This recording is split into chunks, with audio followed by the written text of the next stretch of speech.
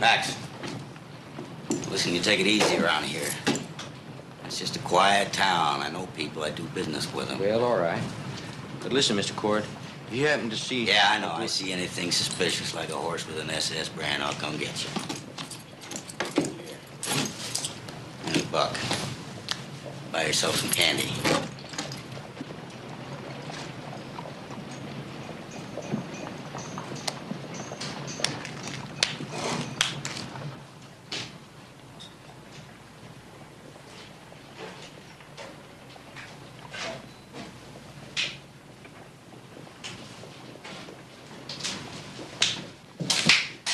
Yes, sir.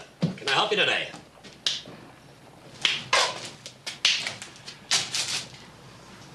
Can of peaches. Big can, please.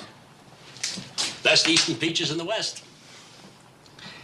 Would you open it for me?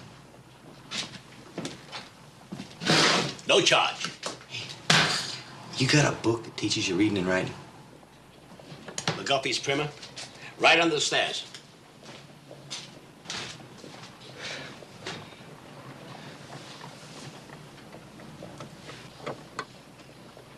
Hey. Of course. You can't pick one out until you can read, and you can't read until you can pick one out, can you? It's this here one. Or as McGuffey would say, this one here.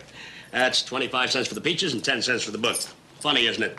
Ideas don't weigh much, but peaches do, and the freight company charges by the weight. You know, 6 books, it isn't very important. Most people are hungry in the stomachs and they are in the minds anyway.